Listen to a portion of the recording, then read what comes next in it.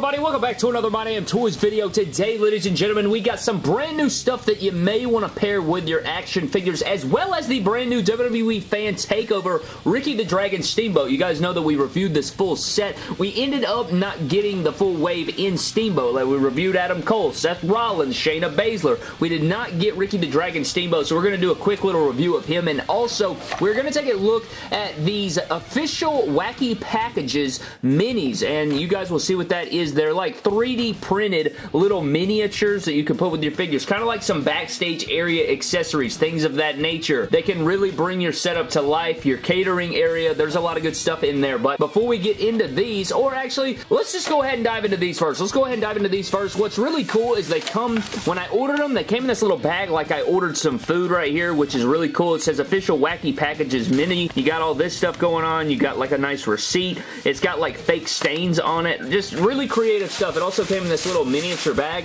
When I unpackaged it, I had no idea what the hell was going on. I thought somebody had left me to-go plate in a damn shipping container. I was very confused, but as you guys can see, it comes in like an aluminum foil, like food packaging, like leftover food. You know, when you cook Thanksgiving or whatever, you put your ingredients in here and you put it in the oven. This is what it comes in, and it has the official Wacky Packages minis little topper on there. But when you open it, unfortunately, I went ahead and opened them up, but they do come in these little baggies right here, and it says Wacky Packages, little 3D puny product, little minis, and pretty much they're like plays on words or puns, if you will, of actual stuff. And it's funny, it comes with a fork, it comes with a napkin. I mean, I was very confused. I was like, what the hell's going on at first? But I want to showcase what I got. So it comes in this little packaging right here. It says Wacky Packages, little minis, 3D puny products. I'll put a link in the description below for you guys to go check them out. I don't know exactly if they have their own website or what the deal is, but you guys can see instead of Kit Kat, it's Zit Cat. You got some Jerkins Wild Soap. You got Dead Bull. You got Snots instead of Dots. I mean, a lot of good stuff. Macaroni and geese, cold fish, chicken fat, aqua flush, some spinach. You got a bling pup. I mean, there's a lot of cool stuff going on in here. So I think it actually has the full list on this little thing that they send you, so you guys can collect them all. There's a lot to collect, but the thing is not only are they kind of wacky and stuff, but they're supposed to be like real, you know, they're supposed to look like background things anyway, like they could use for accessories. So let me show you guys what I got.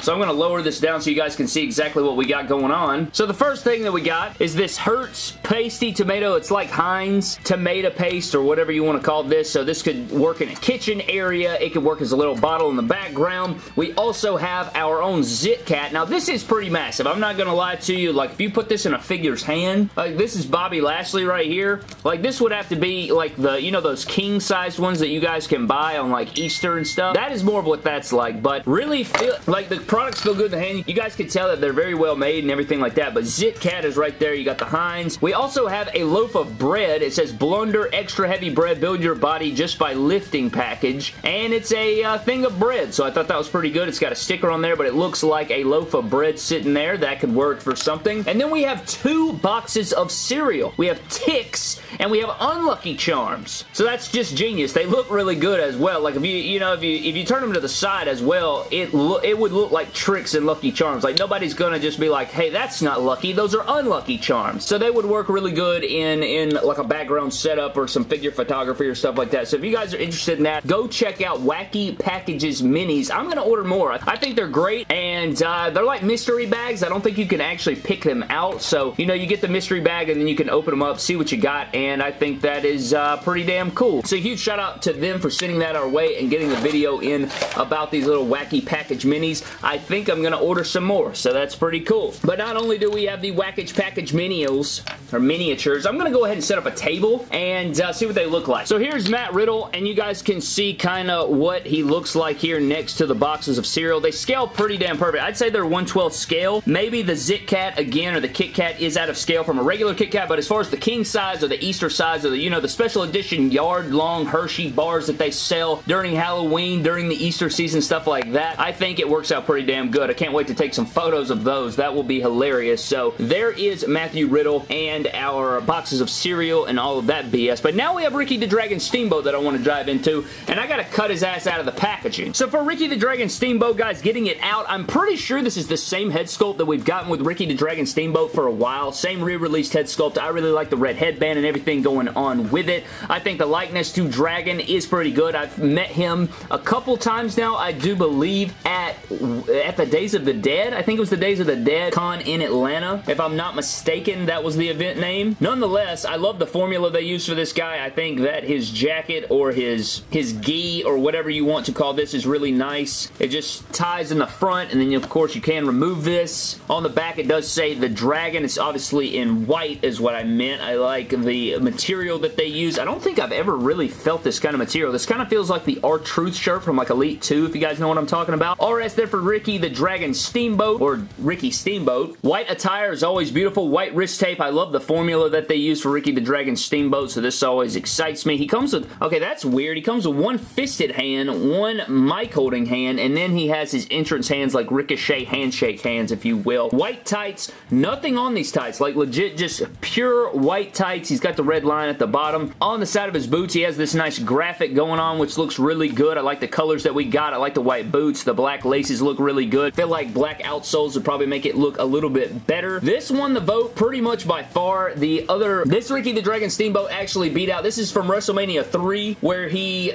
defeated Macho Man Randy Savage for the Intercontinental title at WrestleMania 3, but this is WrestleMania 3. I'm pretty sure this is a re-release of the Flashback Walmart exclusive figure that we got a few years ago, but that figure is super hard to come by. That whole series is hard to come by. That Build-A-Figure like GM HBK set with Stone Cold, Ricky the Dragon Steamboat, Harley Race, and there was one other figure, but I can't think of it right now. Nonetheless, it beat out WrestleMania 25. WrestleMania 25, which would have been like his, you know, like, I think that was the Hall of Fame induction, like the night after his Hall of Fame induction, if I'm not mistaken. That one only got 5% of the vote. Starrcade 93 had 44, and then WrestleMania 3 got 51% of the vote, just about. Nice image of him there, image of him there, image of him there, and image of him there. So just Ricky the Dragon all over the Dragon spot. Other accessories include the Black Intercontinental Championship, and I also apologize that this isn't really a full-fledged review. This is kind of just winging it, you know, but I thought I was going to get some custom heads in today. They did not arrive, so hopefully they come in tomorrow, but the title looks really good. Black Intercontinental Championship. You guys prefer the Black Intercontinental title or the White Intercontinental Championship? You can let me know down in the comment section below, but the title looks really good on Ricky the Dragon Steamboat. I'd like to have this title with the red